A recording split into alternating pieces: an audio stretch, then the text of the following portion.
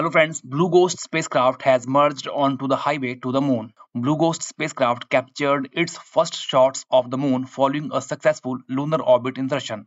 The lander will soon begin to circularize its orbit in preparation for the landing on 2nd March 2025.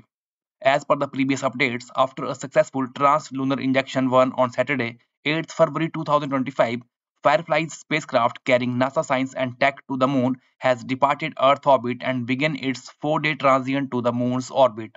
Blue Ghost will then spend approximately 16 days in lunar orbit before beginning its descent operation. Since launching more than 3 weeks ago, Blue Ghost has performed dozens of health tests generating 13 GB of data. All 10 NASA payloads on board are currently healthy and ready for the surface operation on the moon. NASA's radiation-tolerant computer, that is RAD-PC, developed by Montana State University, successfully operated while passing through the Earth's Van Allen radiation belt, providing insight on how to mitigate the effect of radiations on computers.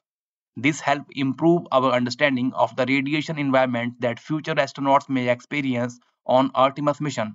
Let me share you some more details that Blue Ghost Mission 1 will deliver 10 science and technology instruments to the lunar surface as part of NASA's Commercial Lunar Payload Services initiative.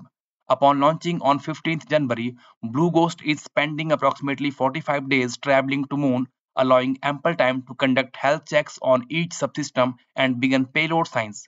Blue Ghost is set to land on a Mare Chrism on 2nd March 2025 and operate payload for a complete lunar day, that is about 14 Earth days.